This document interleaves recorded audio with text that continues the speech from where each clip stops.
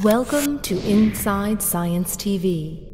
A spider's bite gave Peter Parker superhero powers to save the world and to spin strong, flexible webs. But physical chemists studying spiders and their silk aren't hoping to get superhuman powers, they just want to better understand spider silk. We're able to peer into the atomic structure of silk, a molecular level microscopic view of what the silk is doing and how it's behaving and how different silks are different from each other at a molecular level. Using high-energy X-rays, scientists looked at the structure of spiders' dragline silk. This is the main thread used to create webs, and it also allows spiders to dangle off branches and window frames. Dragline silk is the one that you think of as if you've ever knocked a spider off of a branch and you notice it catches itself. It's what it drags behind it and makes it its safety line to keep it from falling anywhere. The core of dragline silk is made up of tiny fibers. 10% is an organized, repeated framework that gives it its incredible strength. The remaining 90% are what's called amorphous regions that give it its flexible, elastic qualities. High-energy X-rays are giving us a view, especially of the amorphous region in silk at the molecular level that we haven't had before. Researchers now know that despite a web's intricate, organized patterns, the amorphous or elastic regions are very random and disordered areas within the silk. The amorphous region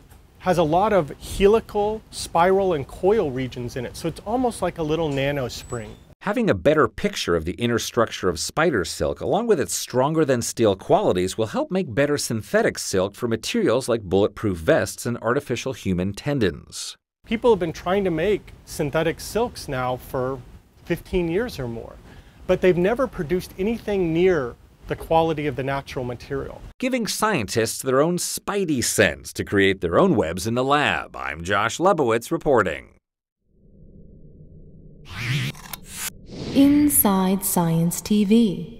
If you enjoyed this edition, follow us on Facebook, Twitter, and YouTube. Powered by the American Institute of Physics and a coalition of underwriters.